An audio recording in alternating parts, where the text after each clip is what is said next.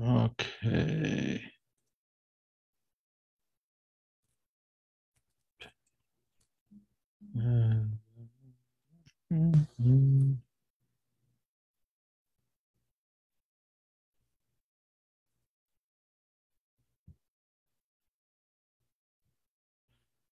Okay.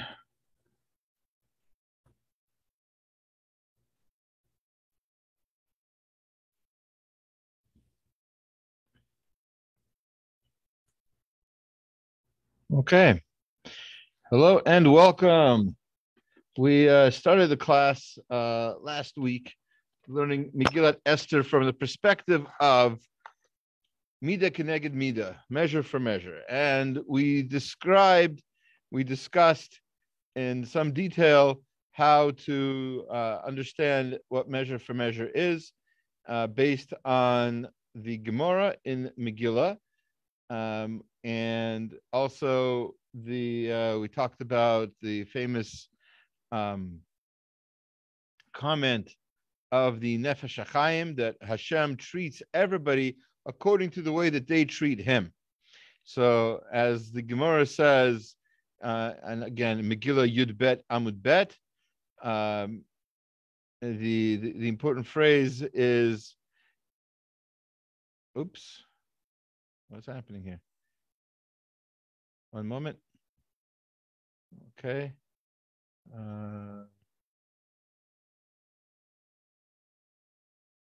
Okay. Well then. Sorry, technology is, like I say, wonderful thing sometimes. And sometimes not. The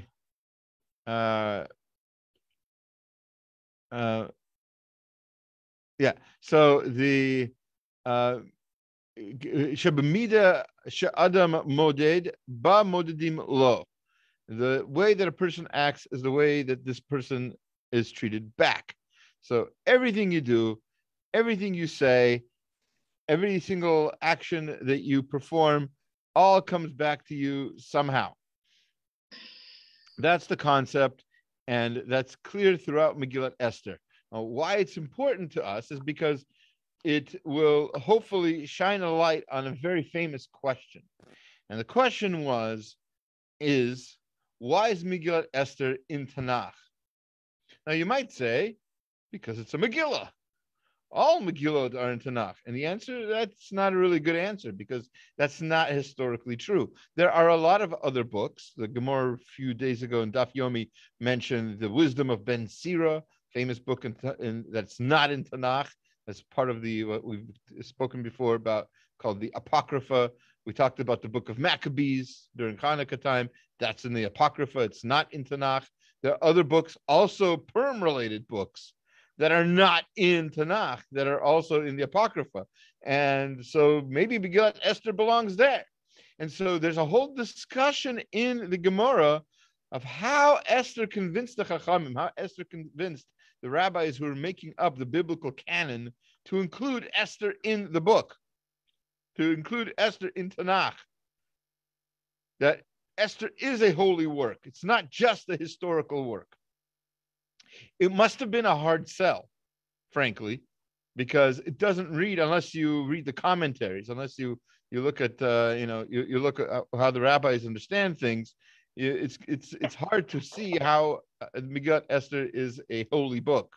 Yes, at the end, the Jews, the Jews accept these extra mitzvot, so that's very nice. But meanwhile, Hashem's name is nowhere in the book, right? The title character marries a non-Jew. It's not an easy book to just include in the holy scripture, right? As some people would call Tanakh. So the fact that it is included means Esther was able to convince the rabbis. And one of the ways that she was able to convince them is by explaining that this is a great way to teach this particular lesson that we're learning now. That's Mida Keneged Mida.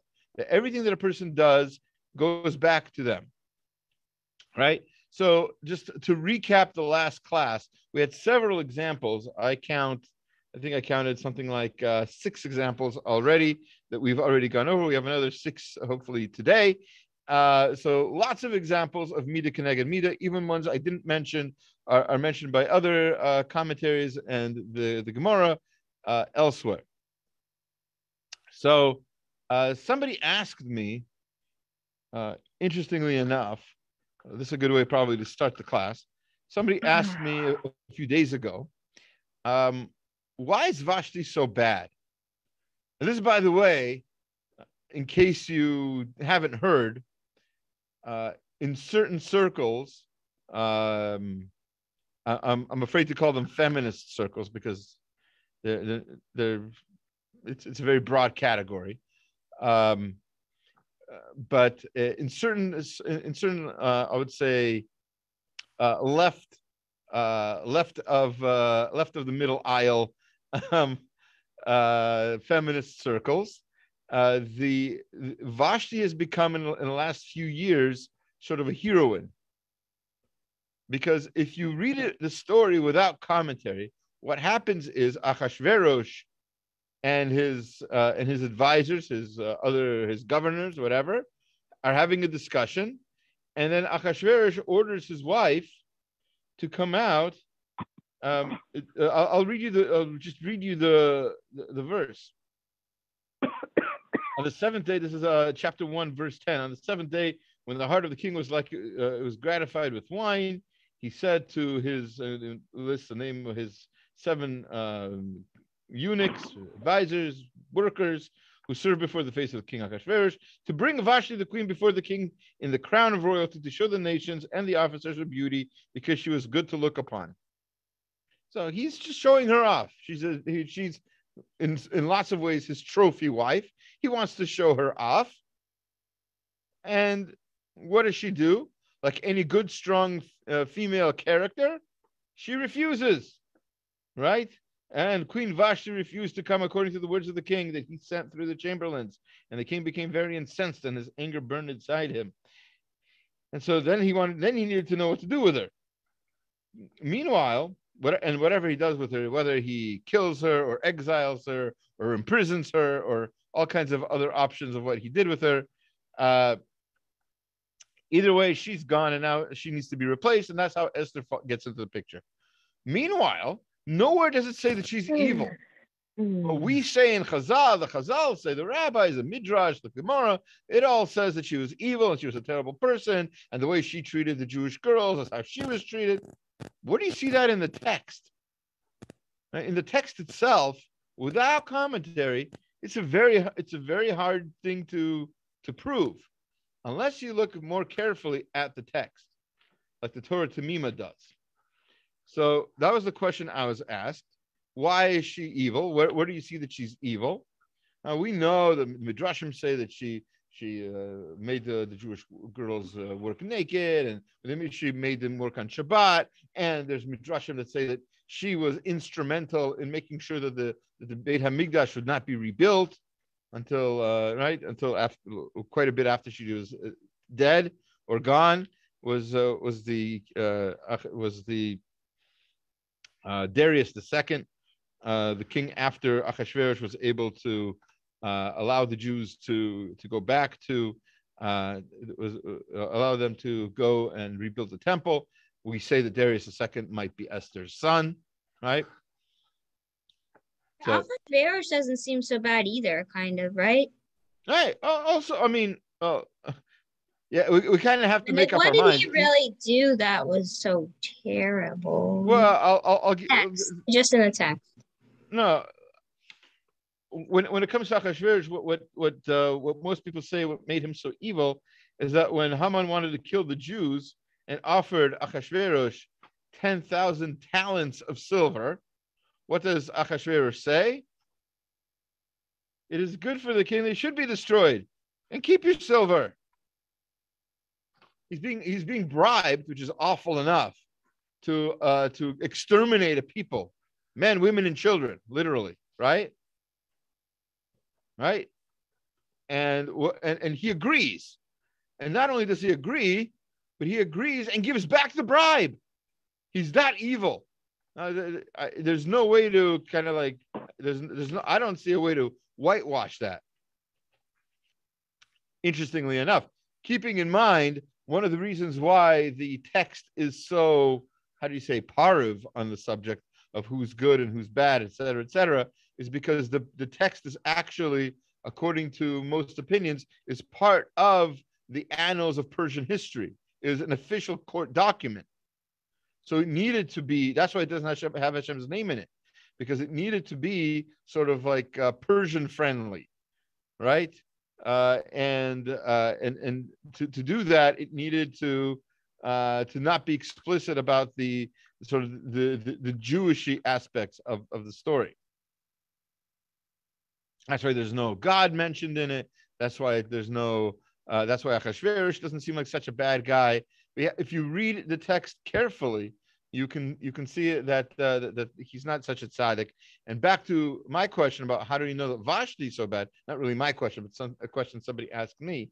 And you have to do what the Torah Tamima does, and you have to look back at the text. So in the text,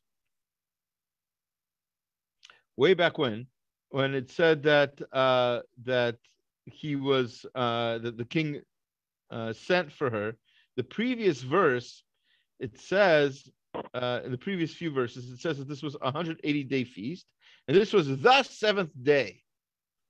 This was the seventh day. What is the seventh day? You could have said it's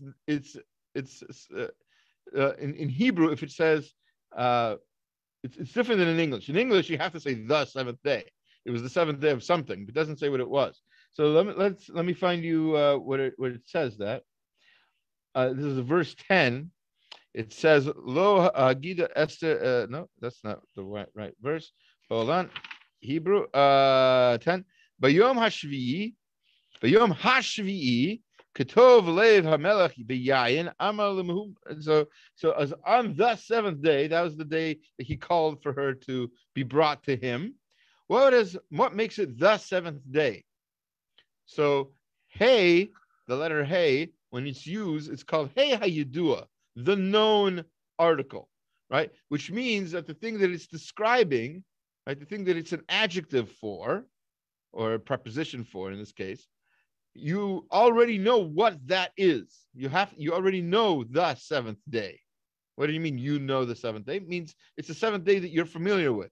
What's the seventh day that we're all familiar with? Shabbat, right? So this happened on Shabbat. And that's what Chazal say anyway, but this is how the Torah Tamima says that there's proof in the text itself that this happened on Shabbat. And the relevance to you, and to answer our question, is that Vashti was, the previous verse 9 says, Vashti made a feast of women in the royal house, which is Achashverosh the king's. Now, Shema was making a party too. And it was specifically on the seventh day that she made this party, because the seventh day is Shabbat, and that's the day that she could make her workers who were Jewish do that kind of work. So in the text itself, we see that she that the Shabbat is something that she made use of, and she made use of her slaves. So going back to the text, if we may, and I think we may. There we go. This is the source sheet I shared, or maybe didn't share. Easy to find, measure for measure in Megillat Esther. So we looked at the Ben Yehoyada, we looked at the Gemara Megillah, Yud Bet, we looked at the Nefesh HaChaim, and we looked at Esther chapter 1, and several examples there, the Gemara Megillah over there. And so this is just a recap. Some of the things that we said include the fact that all of the names. So why was Achashverosh having this party? Chazal tell us he was having this party to celebrate the fact that the Jews did not rebuild their temple.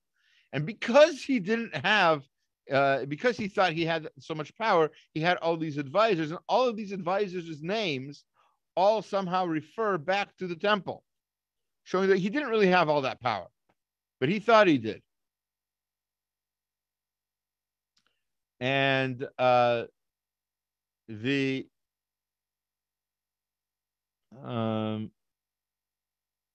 and then, of course, the Gemara in Megillah points out that in chapter 2, verse 1, when Achashverosh awoke from his drunken stupor and realized that he had gotten rid of Vashti, however he did that, he not only regretted it, but he realized that there was some sort of connection. Zacharet Vashti, he remembered Vashti, Vet Asher Asata, and what she did, the Et Asher Nigzar Aleha, and what was decreed against her. So exactly the decree fits exactly what she did. That's the Gemara's proof that there is such a thing as Mida Keneged Mida. It's not the only proof. There's plenty of other places where it's where that's clear. We brought the Midrash. I talked about how the women of Persia were mistreated because they were mean to the Jewish women, saying that they wouldn't ever win a beauty contest. So they themselves were brought into a beauty contest. And we talked about how the Haman used the word yeshno to say that the Jewish people exist, which is the word yesh, but the yeshno, the Gemara says, is more related to the word yashan. The Jewish people are sleeping, and the fact that they're sleeping is why Hashem is, in a sense, quote unquote, sleeping and not making sure that the Jewish people were not under his protection at the time. So that's why it would be easy for them to be destroyed. All right. So now we're up to the actual event has started to take place after many, many chapters in the book of Esther, after the party, which had nothing to do with Esther in a sense directly, and after chapter 2, where we're introduced to some of our main characters, and chapter 3, where Haman is elevated to his position. Finally, Haman tries to bribe the king, as we discussed, and the king says, "No, keep the money. We're gonna kill the Jews anyway." And then at that point, the proclamation went out. How it went out is a matter of some debate and discussion. It's not so clear whether people actually knew about it or not, or who knew about it and how. Who knew and when did they know about it? Right. This is a famous. For those of you who are familiar with American history, it's a famous phrase. So then comes the fact that somehow, whether miraculously or through a dream or whatever, Mordechai knew about this decree, or whether he heard the decree, if everybody else heard it.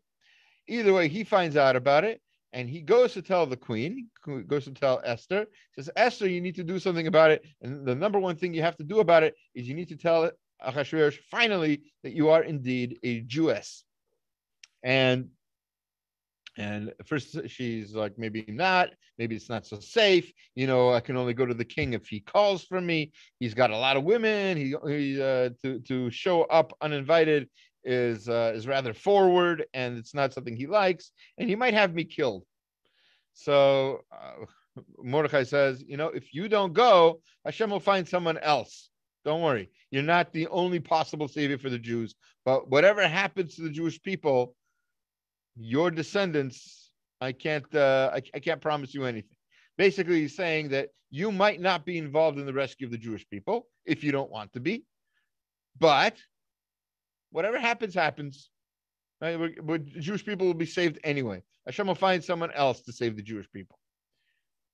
But this is your place. This is what you're actually here for. The whole purpose of all of these years, and this is probably like 12 years that she's been married to Achashverosh at this point, all of this time that you've been married to him was all for this, so that you would be the queen now to save the Jewish people. Great. So Achashverosh then is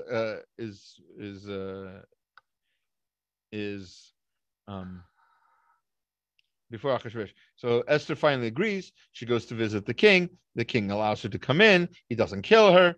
And what does she do? He says, you can have anything you want, up to half my kingdom, and it is yours. Chazal tell us, what does it mean, up to half my kingdom? It means up to Yerushalayim. Why is Jerusalem so much on his mind? Because he knows that of all the people in his entire Persian Empire who might rebel, the people who have the most need to rebel are the Jewish people. And why would they rebel? To have their own land, to come back to the holy land of Jerusalem. For everybody else, there's really nothing holy about their land, right? You take a French person, this is the famous trick that ancient kings used to do. They used to uproot people. They used to like pick them up off their land, take them somewhere else, and generations later say, if you want to, you can go back to where you came from. So like, you were like in the, in the boonies in Ireland, right? Freezing in the freezing over there in the hedges, and you were then picked up and brought to Greece, right? And then after a few generations, your grandchildren are asked, do you want to go back to cold Ireland, or would you rather stay here on the beach in Greece? So they have to make that difficult decision, right? Like, why do you want to go back to Ireland? What's pulling you there? Everything you have, everything you need is in front of you. You don't have no reason to go back to your land. The Jewish people, no matter how great they have it wherever they are, no matter how nice America is, still have a natural pull back to their homeland in Jerusalem, back to their homeland in Israel. And that's a normal, natural thing to do. And even Achashverosh recognized that. That's why he said, up to half my kingdom and it is yours, not knowing that she was Jewish. And what does she say? By the way, at this point, she's supposed to say, I'm Jewish. Please stop this execution of all my people. Please stop this, this killing. And instead, she says, I'd like to invite you and your main advisor, Haman, to a party. So he's invited. He and Haman attend. They have a nice time. And at the party, he says to her again, what would you like, my queen? Up to half the kingdom and it is yours. And for whatever reason, she feels like this is not the right time to ask for what she really wants to ask. And she's right, by the way. Instead, she says, I'd like you and Haman to come to another party the next day. This is, by the way, this is the first night of Pesach. So their party is actually on the night of the Seder. It could be that she made them a Pesach meal, which is probably why it was a nice party, right? There's brisket, there's matzah, there's, whatever. Anyway, so the first Seder. So the second Seder, which is the second party, that's when she invites them to that party, and that's when she finally reveals her identity. But before we get to that, after that first party, that night, the king's sleep is disturbed. Right, so on that night, that particular night, something very strange happened, and the king's sleep was disturbed. And according to Chazal, he had a bad dream. He had a dream where somebody was trying to kill him. He couldn't tell who it was at first. He had a bad dream where somebody was trying to kill him. And he couldn't understand who is it. He had a feeling like it might be Haman. Boo. Why? Why Haman? Because he was invited to this party. So he's kind of like getting suspicious about his relationship with his own queen. Like, why is my queen inviting this guy to a two-person party? He's a third wheel that doesn't belong here. So all that being the case, he finally says to her, he can't sleep. He's afraid that somebody's trying to kill him, and he's afraid that nobody wants to save his life, and he can't figure out why. So he asks for the annals of Persian history to be read to him. Right, and the book is read to him. And we said last time that the book sort of read itself, right? Which is the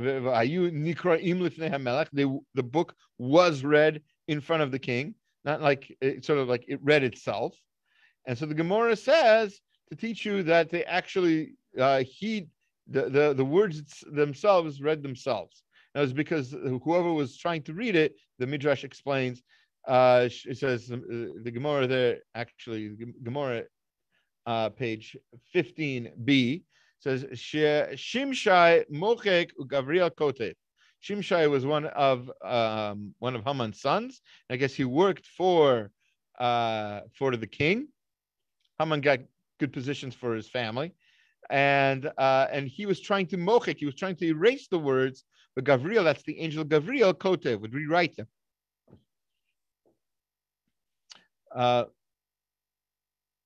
And so the lesson here is that, and also the Midrash also 10:2, if you want to look it up,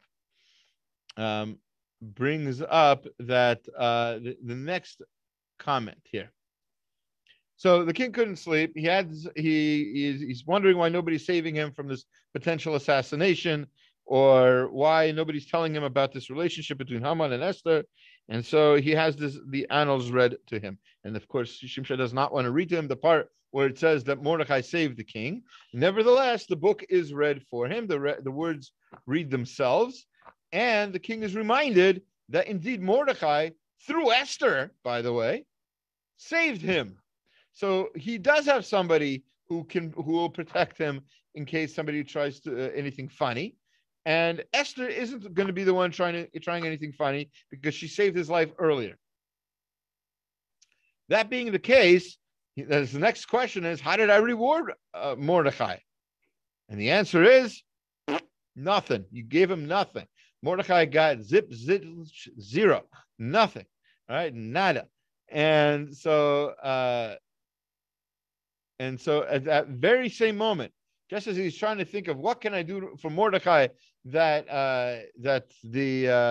hasn't been done for him yet, comes in Haman, who's kind of like sulking outside in the courtyard, uninvited, in the middle of the night, because he had just the part I haven't read yet, the part I sort of not missed, but haven't read in the class, is at the end of chapter 5 of Megillat Esther, Haman came home and he and his family built the gallows together because he's so upset that Mordechai won't bow down to him. He's like, forget about it. I'm not just only going to kill the Jewish people, but specifically I want to kill Mordechai, because after I was coming home from the party, he wasn't bowing down to me, and I'm too offended to let him live even a day more. I'm not going to wait till the 11 months I was going to wait to kill the Jews. I'm going to kill him right away and hang him on this giant gallows. How giant? 50 amot high. Were they from Noah's Teva? Sorry? Were they from Noah's Teva? So there is a midrash like that. Yes. We just found out last week they were talking about the Teva, and I was like, what? Yes, there's a midrash that comes from the Teva. There's also a midrash that says it comes from the Beit Hamikdash, because 50 amot piece of wood is huge. We're talking just like sequoia sized, right? Remember, an amma is stories is that? Excuse me? How many stories is that? All right, so yes, good question. So an amma is approximately 2 feet. So we're talking about 50 amot would be approximately 100 feet, 10 stories, right? 10-story high building. Is your building 10 stories high? Okay. I was shaking no. Oh, sorry, I didn't see. Yeah, sorry, forget it. Okay. Yeah, so I'm pretty sure in Queens and in Flushing and whatever, you'll find a lot of buildings that have a 10th floor. Yeah, so that's 10 stories high. That's how tall these gallows are. All right, huge gallows. And so anyway, so Haman is planning to kill Mordechai on this gallows, but first he needs, of course, the king's permission, because first of all, Mordechai sort of is an advisor to the king, sort of a very minor advisor, but still there. So it seems to be at the gate of the king quite often. And not only that, but to really kill anybody, he's going to be hanging him pretty high. Is going to be quite noticeable. He needs the king's permission. So he's so enthusiastic about doing this. He just finished building this in the middle of the night. He runs over to the king to ask his permission. The king is sleeping, keep in mind, right? So Vayomer Melech, mi b'machatzer. Who's outside? Who's in my courtyard sulking around? V'Haman ba. And Haman came in. L'chatzer Beit Hamelech, to the courtyard of the king. The outer one. Apparently, there are other courtyards the king had. Of course, it's a palace, so there's an inner courtyard, there's an outer courtyard.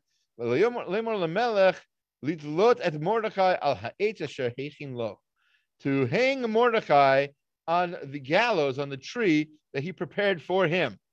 Asher heichin lo, that he prepared for him. The Gemara again, Megillah 16a. Heichin lo, he prepared for him. Tana teaches lo heichin, for himself it was prepared. The gallows that Haman prepared were actually prepared for himself. We know that. We know the end of the story. We know that he was hanged. Sorry. Yeah. So I'm just curious. Do you think like Haman coming in the middle of the night, like potentially waking up the king, would that like be a death sentence too? Dare you? So with head. So he was. I think he seemed pretty confident that the king would give permission. The king would be very happy about it. Remember, the king was happy about killing off all the Jews, so maybe he thought the king would be all for it. Especially when the king would find out why he hated Haman, Mordechai so much that he wasn't bowing down to him, and that could maybe look bad for the whole kingship. Maybe he could convince the king that indeed he really disrespects not just me, not just poor little Haman, but maybe he disrespects the entire kingdom, right? All right, so again, the Midrash Esther Rabbah, this is 10:2, as I referenced before. Litlot et Mordechai al ha'etz asher heichin lo, tana lo heichin alav nemar. On this, the pasuk says in Tehillim, v'lo heichin klei mavet chitzav ledolkim yifal, bor kara v'yachperehu v'yiplu v'shachat yifal. So the against himself he gets weapons ready. So this is a beautiful concept in Tehillim that lo heichin klei mavet, he who prepares weapons, chitzav ledolkin yifal, is himself going to fall on them, right? Somebody who's making weapons, somebody who's making war, very relevant nowadays, I think. Somebody who's shaking rattling the saber is probably going to be one of the first ones killed, God willing. So Hashem makes sure that the evil people who try to threaten others are themselves killed the same way. So again, this is this concept, this ironic concept known as Mida Keneged Mida. Now, I'd like to share with you. I have the text here, but it's not. I'm not going to read the whole thing. The Maharal of Prague, famous rabbi, Prague, mid 1600s. So he wrote a commentary on Megillat Esther called Or Chadash, the New Light. So it's actually, there's two halves of it. The first half of the book deals with Hanukkah. The second half deals with Megillat Esther. Either way, so Megillat Esther, he goes quite in depth, almost verse by verse, multiple essays on each one. It's quite a beautiful book. I hope someday it gets translated into English. I'm not saying I'm not volunteering myself here. It's quite an undertaking. Kikach inyan Haman. So it says he quotes this idea that just as somebody acts, the reverse is acted upon them. So now he says, interesting thing, he's going to use here what was at that point something very new, and that's Newtonian physics. Let me explain. He says, Vidome, this is similar to how does this happen that somebody who acts in a certain way gets hit back with the same exact force? Doma lemisha hu zorek bekoach gadol even el kir barzel. Right? It's similar to somebody who throws with great strength a stone at a metal wall, right? A metal wall.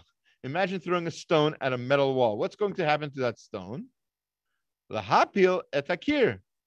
He's doing it to hit the wall. As ha'even nechpach al hazorik. What's going to happen is if you do it strong enough, if you put enough force into it, it's going to ricochet, and the stone is going to fall back. It's going to run back towards the person who threw it. It can hit you right square in the face if you throw it hard enough. Right? If you shoot a bullet, this is a technology, another technology, right? If you shoot a bullet at something where it can bounce off from, then there's a good chance it's going to hit the person who shot it. Haman haya rotzel abed et Mordechai just like Haman wanted to kill Mordechai and his nation. Asher Yisrael yesh lahem chuzek hagadol min Hashem yitbarach, because the Jewish people have great strength in Hashem, the blessed Hashem. L'kach nechpach hakol alav. Everything was thrown back at him. So the exact anger that Haman projected at Mordechai and the Jewish people went back at him exactly full force. He got hit in the face by the very rock he threw. The very, very same gallows that he built are his gallows. They were prepared for him. Everything is midah keneged midah.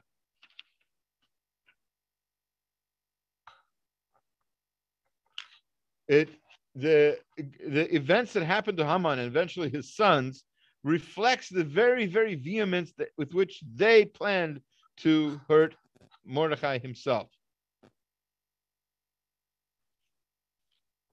So that's another example of midah keneged midah, and not just that, but a very beautiful sort of physics explanation of how that works.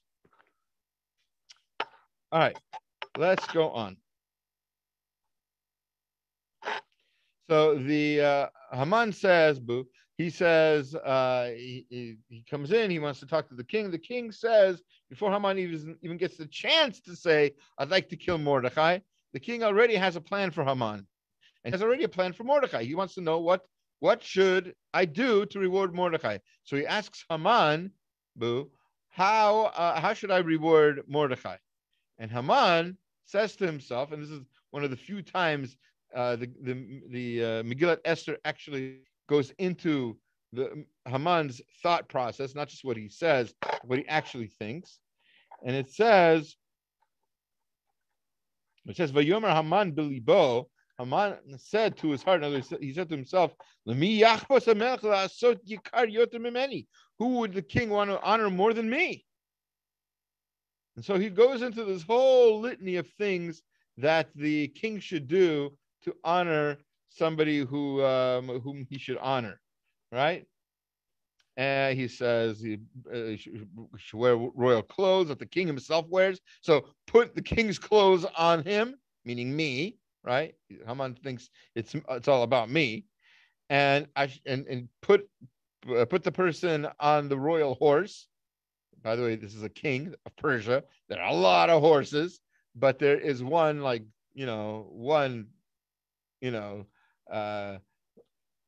how do you say, like, display horse, right? The one, the parade horse, right? The Midrash, actually the Targum Sheni tells us the name of this horse was Shifragaz, by the way, in case anybody ever asks you at a party, what was the horse's name? So he's put me on that horse, put me in your clothes, put the crown of kingship on my head. Now, he doesn't say he's smart enough to know that he should, speak about himself in the third person.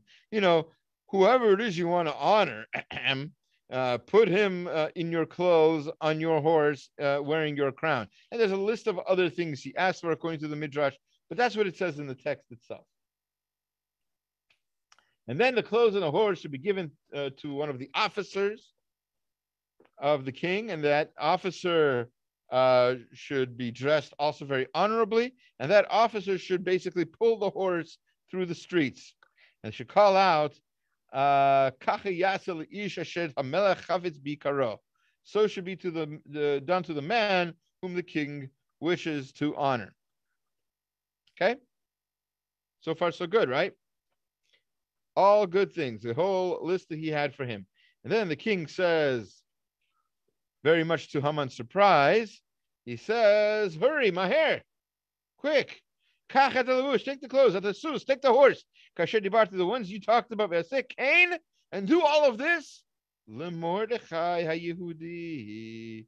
Do all of this for Mordechai the Jew, Asher Hayoshev Bashar HaMelech, who sits at the king's gate. So I guess Achashverosh knew Mordechai, yeah?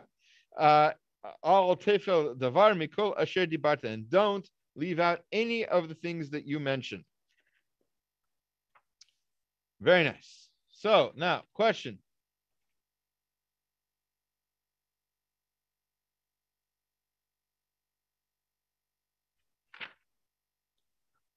Why is this how Mordechai is rewarded? Think about what Mordechai has done and what he's about to do. He's about to save the Jewish people. He's been trying to get the Jews to do teshuvah. He and Esther have established a 3-day fast, which, by the way, ran into Pesach, right? Men, women, and children all fasted the whole day, not just a daytime fast, but the 24-hour fast. So 72 hours of fasting, incredible amount of fasting, right? And so why is, after he's done all this, why is he rewarded with this pomp and circumstance? Does he care about any of this? This isn't what Mordecai needs. In fact, by the way, the very, very next verse after this all happens, what's the next verse? Chapter 6, verse 12. V'yashav Mordechai el Shar HaMelech. Right after this whole parade, Mordechai goes back to the Shar HaMelech. He doesn't go and celebrate. He doesn't go have a party. He doesn't go take a nap. That's all. He goes back to where he was. He's unaffected by it. Haman nidchaf el beito evel v'chafui rosh. It's Haman who's affected, who's all downcast because of this. Now back to what we were saying. Why is he rewarded for in this particular way? So says the Menot Halevi that it's precisely because of how he acted that he is treated this way. Again, Mida Kineged Mida. He acted in a certain way, so he's rewarded in the exact same way. How did he act? So back in Esther 4:1, when he first found out, right after the chapter 3, when Haman and Achashverosh decide to kill the Jews, and Mordechai found out, it says, what did Mordechai do? He put on sackcloth and ashes, and he walked through the streets of Shushan crying. To be very exact, the verse says, sorry, give me one split second. Mordechai yada et kol asher nasa. He knew everything that happened. V'ikra Mordechai et bigadav. He ripped his clothes. V'yobash sak v'efer. He put on sackcloth and ashes. V'yetze betoch ha'ir. And he went out into the city. V'yizakza kagadola umara. He cried a great and bitter cry. Because he went out in the streets. Because he paraded himself in this lowly way in sackcloth and ashes, crying, embarrassing himself in front of everybody. That's why he gets rewarded by being paraded to the same streets, wearing the king's crown, the king's clothes, on top of the king's horse. Because this is a twist in the story. This is where everything starts getting lahafachu. This is where everything gets turned around, and the same anger that Haman had gets thrown back in his face. Mida keneged mida. Mordechai is rewarded also mida keneged mida. So, after this whole parade, which doesn't change the story at all, the Jewish people are still about to get killed. Probably why Mordechai didn't really change his lifestyle very much. Why he's not too pleased by this particular event. But what happens is finally, during the second party, Achashverosh asks Esther again, What is it that you want? Up to half the kingdom, and it is yours. Says the queen, me and my people have been sold, lahashmid, laharog, abed, to be killed, destroyed, massacred, exterminated. If we would have been just slaves and servants, nimkarnu, if we would have just been sold like that, then I would have been quiet, because then it wouldn't be worth the king's trouble. But now we're not. I can't be quiet, because me and my people have been basically been sold to death. And according to the Midrash Rabbah, which we have here, Zayin Chav Hey, it says, why was Jewish existence almost terminated here in Purim? So it says an interesting thing. It says, let me find it real quick. Yeah. What is all this reference to? If we would have been sold as slaves, it would have been okay. So the reference is to her ancestors having sold one of their brothers to slavery, says the Midrash. Just like the Jewish people, right? The Shiftei Ka, the 12 brothers, or actually 11 of the brothers, 10 brothers, sold Yosef eventually into slavery in Egypt. So too, this is somehow it's related to this event. So the Sefer Shar Bat Rabim explains, because of Mida Keneged Mida, what Esther is saying, because of Mida Keneged Mida, because everybody should act measure for measure, therefore it's not right that our punishment for what the brothers did should be death. They didn't kill anybody. They sold them into slavery. So sell us into slavery. It should be fair. In other words, and here's probably the most important point that we've been sort of circling around this entire time. When we say that Hashem rewards and punishes the world, Mida Keneged Mida, the most important thing to know about all of that is that we are expected to be like him in that sense. Obviously, we can't be like Hashem in every sense. We can't know everything. We can't be everywhere, right? We have limitations that Hashem gave us on purpose. But one thing we can do is we can sort of try to, as best we can, to sort of copy his midot. And one of his midot is Mida Keneged Mida. So what Esther is saying here is that you, Achashverosh, you're the king. You have a responsibility for there to be justice in this place. And one of the things that would make it just is for you to treat us the way we treated others. So yes, we were bad. Yes, we should be punished. But don't kill us. We didn't kill anybody. We sold somebody into slavery. To sell us into slavery.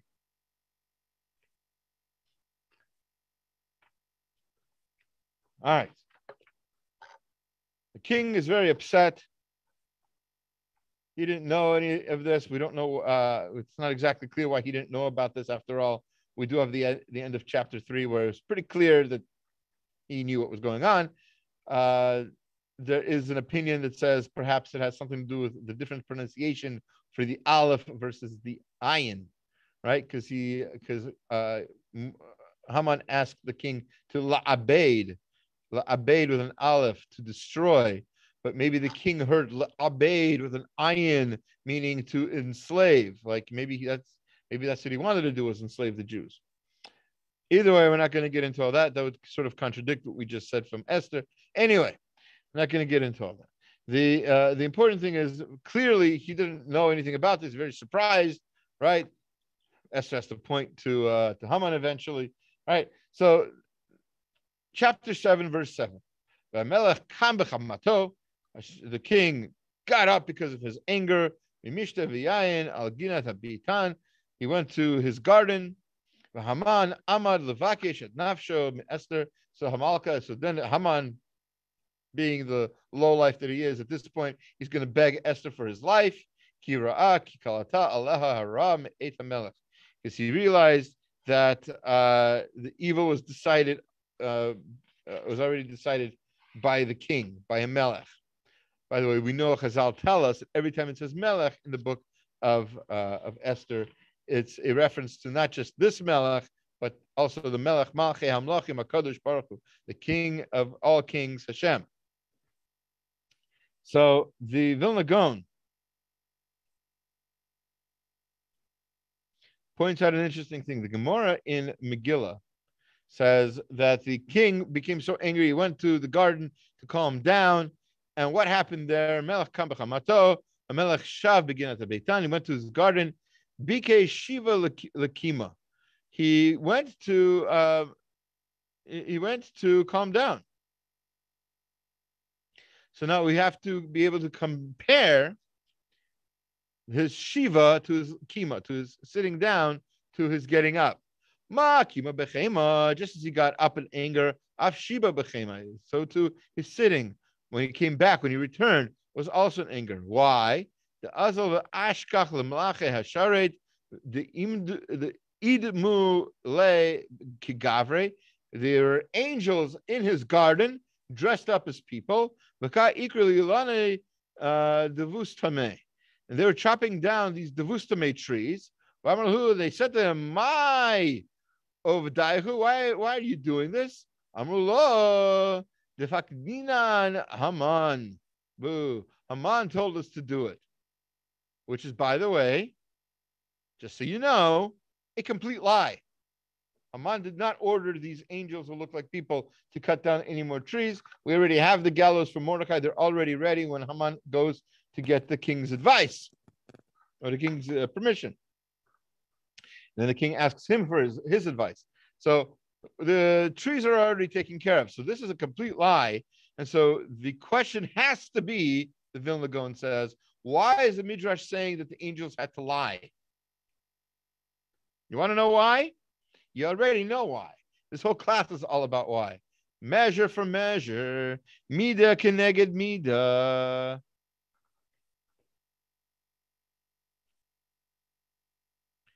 Hashem is treating Haman the way he treated the Jews. Measure for measure. Just like he lied about the Jews when he tried to get the Jews killed back at the end of chapter 3. So too Hashem is treating him the same way, having angels lie about him. That's exactly the point. Again, Mida Keneged Mida throughout this book. We have a couple more examples. We have a little more time left. A couple more examples, and I can take some questions if you have any. Very, very last thing we hear about Haman before he's killed is in this chapter, verse 8. Verse 9, I think. Yeah. Chapter 7, verse 9. There's this gentleman. I'm going to call him loosely a gentleman. Oh, wait. Should we use this example too? Before he's killed, when he comes back to the room, he's angry. It says he saw that Haman fell onto the queen. He fell onto the bed where the queen was. Right. Haman no fell al hamita asher Esther aleha. He fell onto the bed that Esther was on. V'yomer Melech, and the king said to him, "Hagam lichvosh et hamalka yimi b'bayit." You're going to attack the queen while I'm in the house. Hadavar yatzim ipi hamelech. The word came out from the king. Ufnei Haman chafu, and Haman's face was covered. Why was his face covered?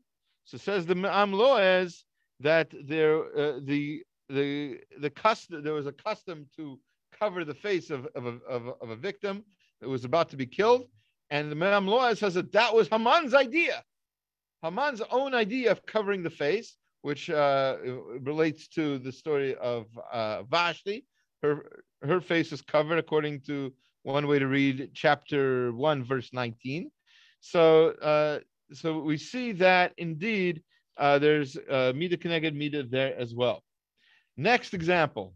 Next verse. This guy named Charvona pops in from nowhere. He was one of the Sarisim, one of the messengers, one of the eunuchs, whatever you want to call it. Even the gallows that Haman made, Mordechai was for Mordechai. It's in the house of Haman. It's really, really tall. He didn't ask for your permission, because Haman never got the chance to ask for permission. Tuluhu alav, hang him on that.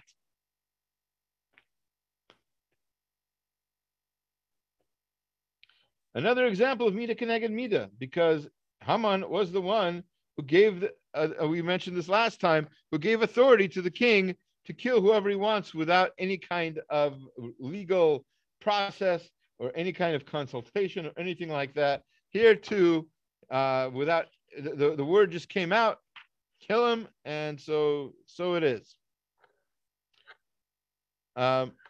More, chapter 8, verse 1. The house of Haman was given to Esther. How is that Mida Keneged Mida? Remember, what did Haman want to do? He wanted to destroy everybody's life. He wanted to destroy the life of all the Jews. His own life is taken apart piecemeal, piece by piece by piece. His kids are killed. His house is taken away. Everything is just, there's like no memory of Haman at all. That's another example of Mida Keneged Mida. And yet more examples. Rav David Feinstein, Zecher Tzadok Livracha, who was still alive when we were giving this class on Esther many years ago. It says another example of Mida Keneged Mida is because Haman wanted to take away what was most precious to Esther, which is the lives of her people. Therefore, he lost what was most precious to him. What's most precious to him? His money. He cared more about money than anything else. Also, Haman wanted to hang Mordechai in his house. And where is Haman hanged? In Esther's house, right? The gallows are in his house. Previously his house. Now his house is given to Esther. Now he's hanging where? He's hanging in Esther's house. He's on the flagpole in Esther's house. Exactly, again, Mida Keneged Mida. Everything is exactly the opposite of what he had planned. Just a couple more examples. We started a little late. We can go over time a little bit, I think. Chapter 8, verse 11. Obviously, not so obviously. A lot of people don't know really the main part of the story. What we're celebrating on Purim Day itself is the fact that the king allowed the Jews to defend themselves. He couldn't rescind his document, because it would show that he, according to the Malbim and according to others, he would seem weak if he would go back on his word. So he had to keep his original document. All he could do was make an addendum to add to that document, and the only thing he added to it was that the Jews were allowed to defend themselves together with the Persian army against the attack that the anti-Semites would affect. And so, the Mida Keneged Mida, says Rav David Feinstein, again, is that the Jews were then expected, as you'll see, the verse says, and at the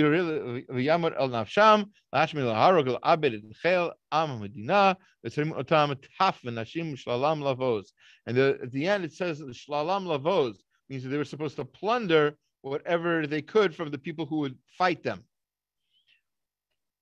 That's actually, says David Feinstein, an example of Mida Keneged Mida. Why? Because back in chapter 3, verse 13, Haman wanted the Jewish property to be plundered. And just like they would have plundered their Jewish property, here the Jews were supposed to plunder the enemy's property.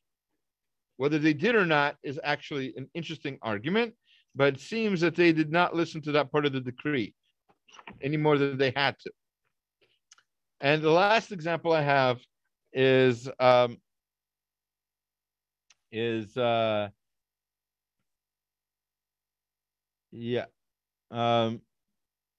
think we can so Targum Sheni here, before we get to chapter 9, verse 15, right?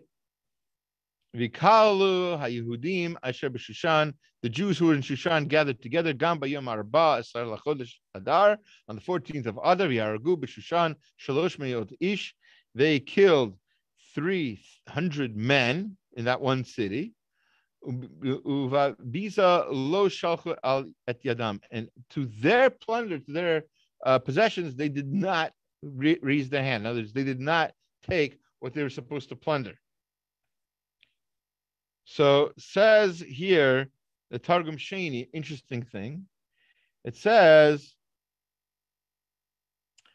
and I'm not sure this is not all it says, but just to be brief here, it says here that they also killed off. Who are these 300 men? These are all leaders of Amalek. Yeah, Arba Asar Yarech Adar Kolatu Shushan Talat Mea Govrin the Amalek. They were all from the house of Amalek. Ada lo ushitu yat yedehon, but they wouldn't touch their stuff, right? And so how is that mida keneged mida? So who was wiped out? Who was Amalek? Amalek is Haman's family.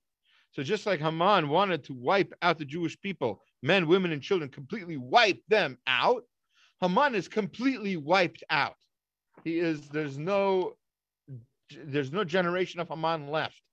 Now, I know what you're going to say, perhaps. You might have heard that there's a Gemara that says that the grandchildren of Haman study Torah in Bnei Brak. There's a Gemara like that. So that requires explanation. But amongst other things, we can say that these aren't his direct descendants. These are not his how do you say, his children, his kosher children, in other words, children from his wife. But we know that he was sort of a philanderer. He actually had affairs with his officers' wives, according to the Midrash. And if we're going to take that Gemara literally, we can also assume that that these children were from those unions as well. Therefore, in conclusion, throughout Megillat Esther, we have this idea that Hashem treats others as they treat people themselves. That's Mida Keneged Mida. That's not just in Megillat Esther. We have it throughout Tanakh, throughout other Jewish sources. We had quotes from the Midrash. We had quotes from the Gemara. We had quotes from Tehillim, etc. There is this concept. But the most important lesson to be learned from all this, the reason why Megillat Esther became a sefer in Tanakh, is because the rabbis realized that we need to learn that lesson so that we will internalize it, and so we will treat people as they treat us. We should treat people even better than they treat us. Mida Keneged Mida is how we need to realize everything that happens. We look around the world. We see the news. We read a book, say it's a nonfiction book, and you're wondering, how could this happen? Somehow, somewhere deeper in the story that perhaps is not on the surface, somebody did something that deserved exactly that behavior. Everybody gets exactly what they deserve. I remember hearing Moshe Meir Weiss gave the example of, you have somebody's car breaks down. Why did my car break down? I took care of it. I maintenance it properly. I give it the right amount of gas, et cetera, et cetera. Why did it break down? It shouldn't have broken down.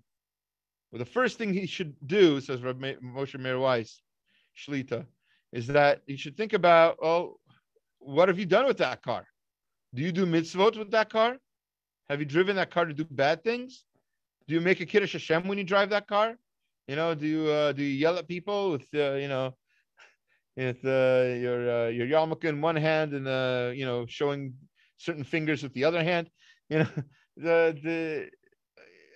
It all goes hand in hand. There's a mida keneged mida in the world. Hashem treats people as they treat others. This is not the same thing as yin yang. This is not the same thing as what do they call it? Karma, right? This is our ability to serve Hashem in a way that we see how he reacts to us exactly the same way. Just like in the laws of physics, each reaction has an equal but opposite reaction. That's exactly what we have here, according to the Maharal and Nefesh HaChaim and all the other rabbis we quoted in the last two classes. I hope you enjoyed, and I hope you take this lesson to heart. And really a good trick, a good lesson. Before I stop the recording, I think it's worthwhile to mention a very good thing to do in your life is to maybe, if you don't want to keep like a diary of these things, fine, but try tomorrow, just tomorrow. Try to see an event that happened in your life and try to think back to a similar event where you acted in a way that would deserve exactly that. Try that. Try as a, this is not a vad. This is not a, musar vad. Not making you do anything, to self-improvement, but it would be a good experiment to see that this indeed is how Hashem runs the world. Thank you very much. Shkoyach. Baruch Tiyeh. It's not me. All right. I'm always